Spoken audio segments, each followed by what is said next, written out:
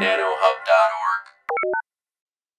You can follow along with this presentation using printed slides from the NanoHub. Visit www.nanohub.org and download the PDF file containing the slides for this presentation. Print them out and turn each page when you hear the following sound. Enjoy the show. So how can nanoHUB be useful for research? How can it have impact? Let me pull up a sort of personalized example.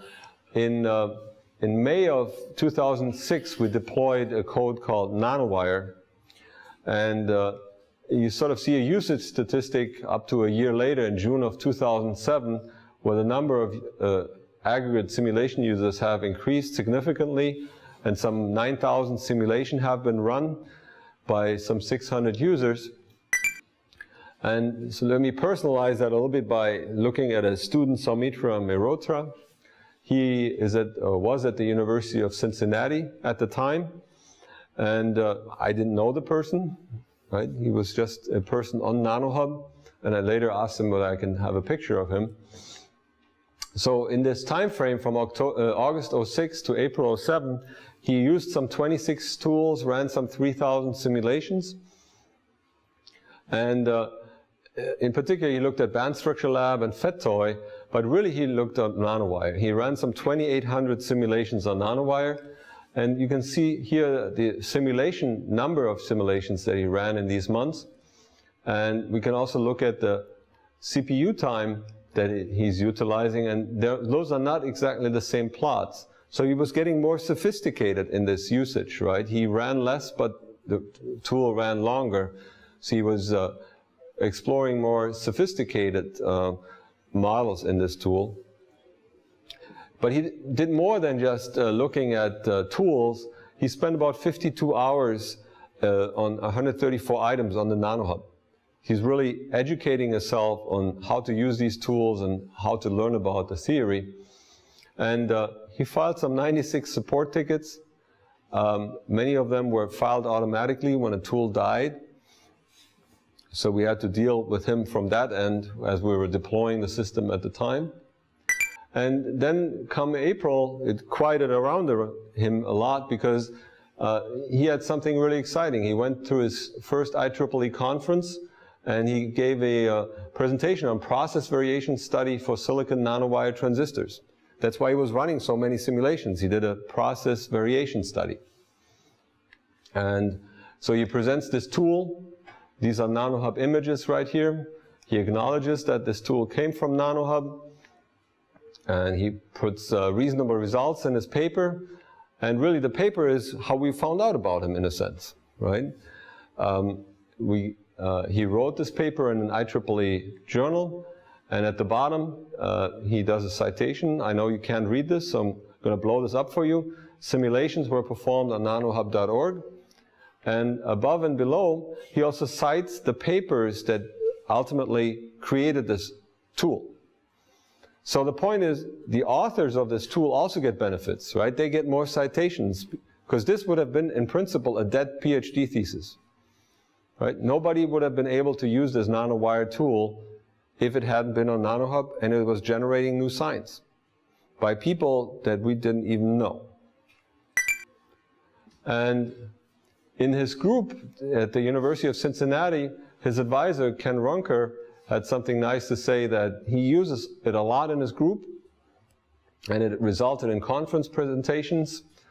And he's been using, or in his group, nanowire, FETTOY, MOSFET, and CNT bands. And he's not alone. There's some 600 users, 500 users, 600 users, and 600 users at the time. So 2 years back, these tools have been quite heavily used. And here's an example of a person sort of testifying to its use in research. Here's a testimony of an experimentalist that used a tool called CNT bands that we thought originally could be only an educational tool, because you visualize carbon nanotubes and look at the dispersions and you look at the density of states. But there's an experimentalist that actually used it to sort out his experimental data. Things we didn't expect, but they happen. So an experimentalist using the tools. And then we see something else that is interesting. So Ashraf Alam is a Purdue faculty whose expertise is in reliability. And he puts his lectures, the essence of what you need to know about reliability, he put that on the nanoHUB. And that is now being cited in research publications. Okay? People go to the nanoHUB and learn about reliability and look through the lectures, and then they cite it in their paper. We have changed modes of publication. It's not necessarily peer review, but we have changed how we are publishing papers. These are not the only citations, so there's some 430 citations in the scientific literature now, and they're growing nicely. And we distinguish whether they're inside or outside of the NCN. And another way to look at that is we have sort of a cosmos of citations now, right? So you can look at this cosmos, and each dot is a paper. And then you can ask, well, yeah, you guys have a lot of money. It's probably all the people that you gave the money to that cited, right? Not quite. So here this cosmos is now colored by the red dots are people inside of the NCN, the green dots are papers that come from authors outside of the NCN. And there's about 52% of these papers come from outside of the NCN, which is good, right? And this is a pretty strict requirement. If you're at Purdue or inside the University of NCN, and if I ever talk to you, even if I never gave you funding to do your work, you're part of NCN, because you get some sort of support. So the green dots are really people I quote unquote don't know, that come to nanoHUB and use it. You can now ask, with whom are these people working? And you can draw a line between these papers, and a line would mean a common author. Meaning a person, I mean, even if you were alone and you wrote two papers, we would draw it like this, where there's a line between two dots. But what's really neat to see is that this network for computational nanotechnology is heavily networked on the inside. But what's also cool is that there's really networks developing outside of the NCN, where people are working together and publishing together. And there's clusters that are connected to the NCN, to the top right, or there's islands of publications that are completely disconnected, and there's clusters of papers that are connected to each other. Then you can argue, well, what are these people doing?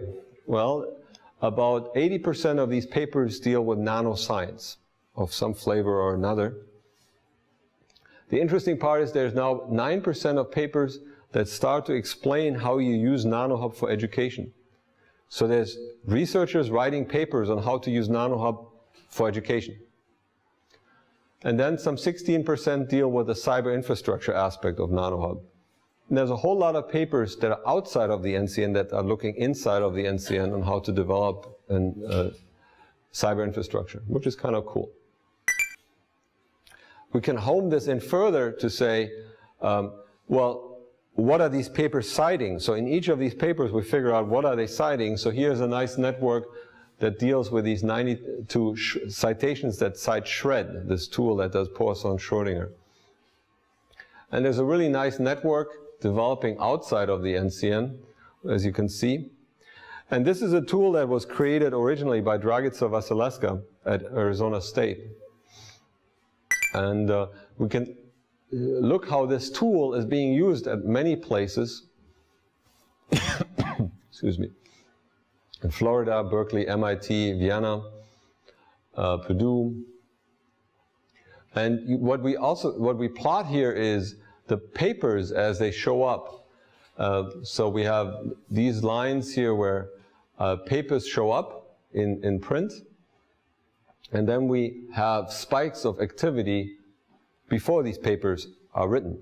So we can sort of say these people are using nanoHUB for their research, and outcomes are the papers.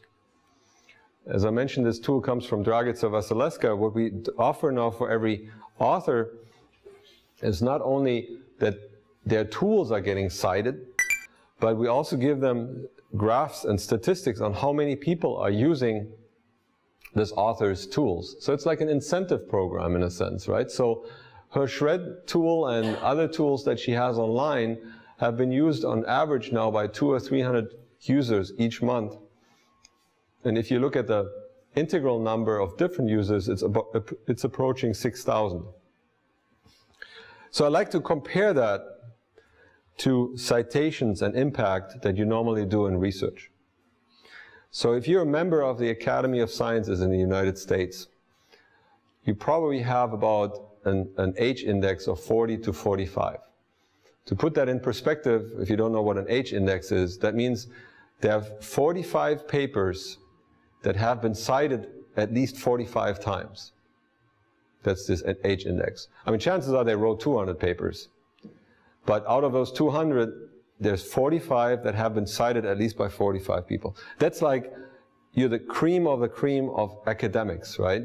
So each paper that you're really proud about has been cited 45 times. Compare that to being used by 6,000 people.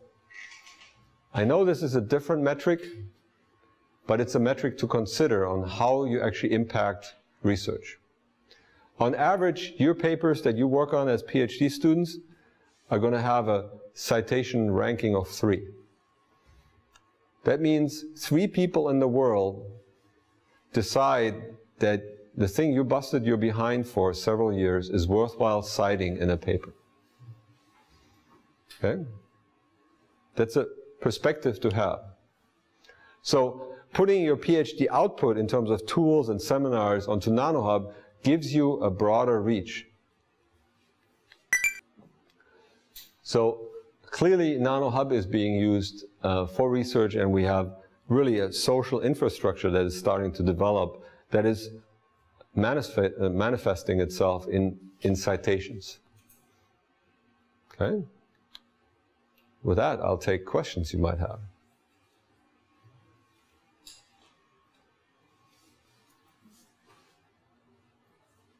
No questions? It's crystal clear?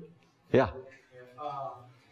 There are some at least 400 citations, and I believe some of them are experimentalists, which would like to validate your models. And I really would like to know how they feel. Is there any negatives, tone on their? I like to know too.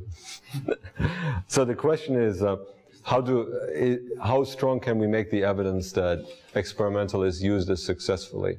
Yeah. So that's a question we got also this summer in our site visit. So now what we're doing next is go back to analyze these papers, figure out which papers are actually experimental papers, and then seek a communications person on this problem and trying to interview what these experimentalists feel.